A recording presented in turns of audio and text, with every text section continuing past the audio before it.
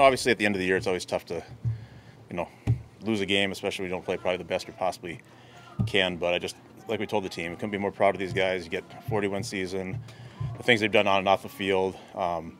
Just a great group. I love coaching this team. Just a lot of great seniors, a lot of great people on this team. So it's just been a special year just with the people on this team. Darren, you said coming in that you knew you were going to strike out. You knew you were going to face elite pitching. Did you see 25 over 2 games, or what was maybe the reason for that?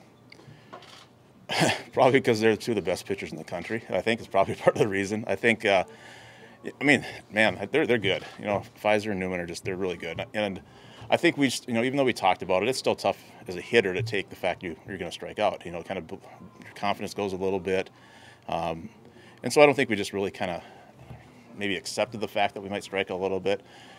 And that probably hindered some of our performances. But also I don't want to take anything away from them at all, because they were hitting spots and making the ball move.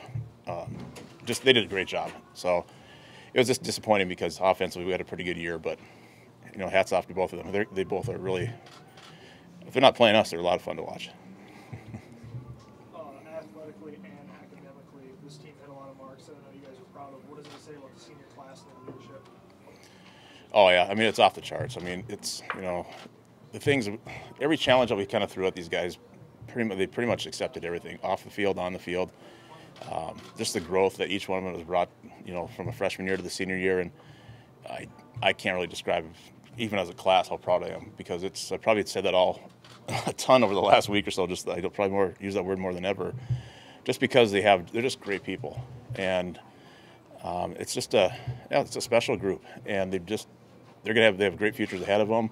I'm excited to see what they're going to do, just because that from Vanessa to Julia to Zoe, all of them, they just have really great futures ahead of them and done a lot for this program. Can you say about the experience that Paige got today, and what you hope that she's able to use that to build on? Yeah, that was something too. We wanted to get the experience for her, and I know that she's not happy with how she pitched. I think threw a little bit better last night than she did today, of course, but just to get the experience as a freshman and build off of that and know, hey, this is what it's going to take for you to get to that next level and actually be consistent at that next level. I think she needed to see it. I think she needed to go through it, and you don't want somebody to give up as many runs as we did, but also you have to grow from that too.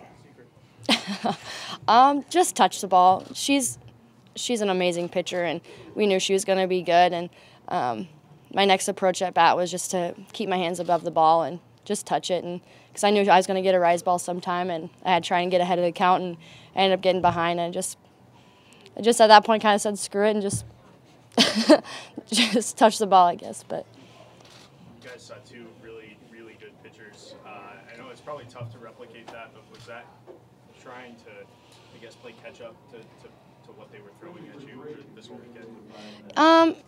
Yeah, again, they're two really good pitchers, and you have to respect them both, and you have to respect their team, and just going out there and just giving the best that you have, and you're going to strike out. Darren said you guys have to accept that you're going to strike out, but we're going to do our best to not strike out, just touch the ball, and your approach is no different other than just touch it and have fun.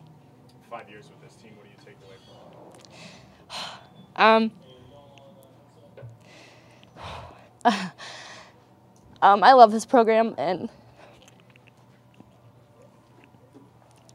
I wouldn't trade it for anything, and it's just been fun. And